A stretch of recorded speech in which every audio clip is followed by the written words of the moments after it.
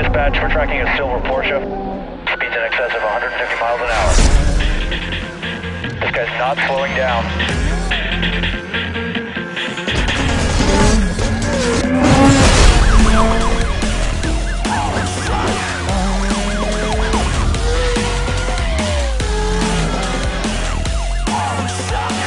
Dropping spikes.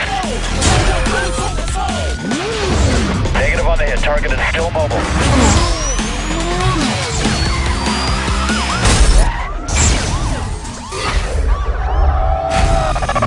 Need for Speed Hot Pursuit is the newest Need for Speed, the new title of the whole franchise.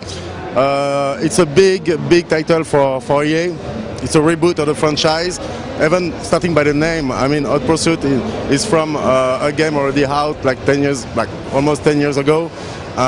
We took the best part, the part that our fans love, like cop, chase, open world, put it in a game, made by Criterion, like specialists of arcade racing, and we build up a new Need for Speed Hot Pursuit. First, the franchise is not only arcade racing, not only Hot Pursuit, we have like kind of simulation game as well. But all core fans are waiting, love chase and cops, and that was the reason to make the cops back in the middle of the game, and even more than before, and bigger than ever. The cops are in the center of the game, because now in Hot Pursuit you're able to have a full career being a cop, and that's totally new. So this world has been built by DICE Studio, the creators of Battlefield series. So very specialists in building like world like that, open world. I mean, it's a huge world, bigger than the one you could find in Burnout Paradise, for instance. You'll find everything, like you could drive on the coast, on the mountain, like on highway. You have a lot of different areas. And because it's a Need for Speed, you always can find little short track passages on the side of the road, and that, adds a lot in the gameplay. I mean, because winning is not only racing well and fighting well on the road, it's as well knowing the map and take little side roads.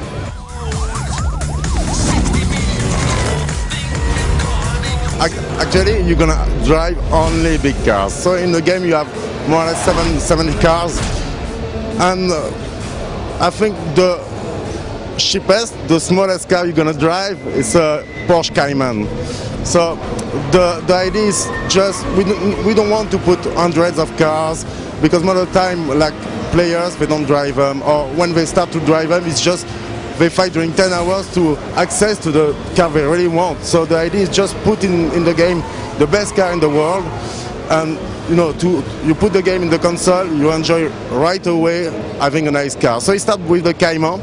The cars are classified like an Need for Speed by category. So you have exotic car, Japanese car, muscle car, and start by the Cayman. And I mean, the rank grows up until like Pagani Koenigsegg, Lamborghini Reventon, Pagani C9, tons of really supercars.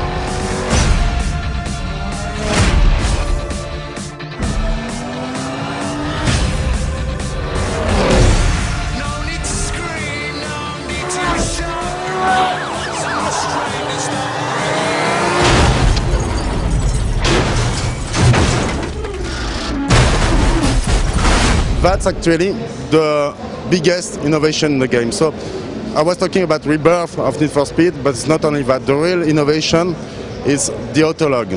Autolog is the center of the game. It's the thing that manages all the multiplayer for Need for Speed. And basically, it's a social network inside Need for Speed. So in terms of multiplayer, you can play until 8 people. And I mean, different kind of races, like 4 versus 4, 1 versus 7, playing with a friend. And Autolog manage for you, is the link between you and your friend. All the time in the Need for Speed interface, online, on your Facebook, or in the game, you can see what's the progress of your friend, everything we're doing. For example, you just finish a race. I can see on my wall, in my Need for Speed wall, that you just finished a race with, 1 minute, 45 seconds. Autolog is asking me if I want to beat you or beat one of my friends who did just this kind of event, and I say yes or no, and I can challenge you.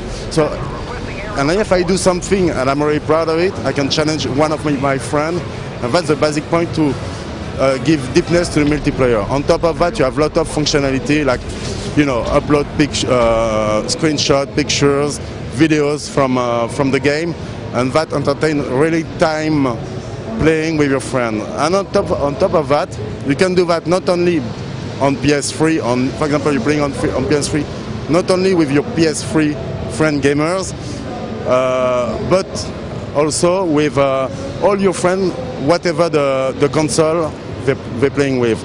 For example, I'm playing on PS3, you're playing on X360, we can challenge each other and we are playing together. That's the big innovation in Need for Speed Hot Pursuit. For sure, you can race with your friend on the same console, but you cannot race real time at the same time on PS3 versus X360, for example. But you're still linked with your friend, and for example, you're playing in the morning, I say on Thursday at night, and your friend are not connected. You still can challenge them and follow what they're doing, and it's kind of playing with them, even if you're not in the game at the same time. So that's like a social network. You keep in touch with your Need for Speed friend.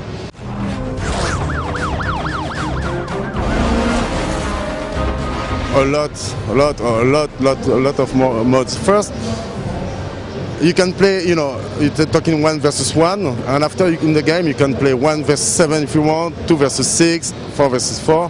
For example, you can be like, you can track, you can chase one of your friends. Like you have only one racer, you have 7 cops behind. Also, the racer has to be really good, but you can do that. And after in the modes, you have a ton of modes to play it.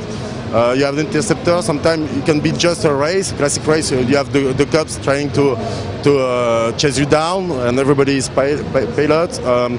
You have the best time to intercept pilot, etc. You have tons of modes. It's really deep. Yeah.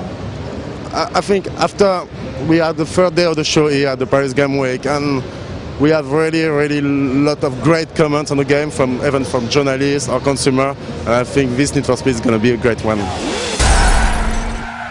Requesting aerial support.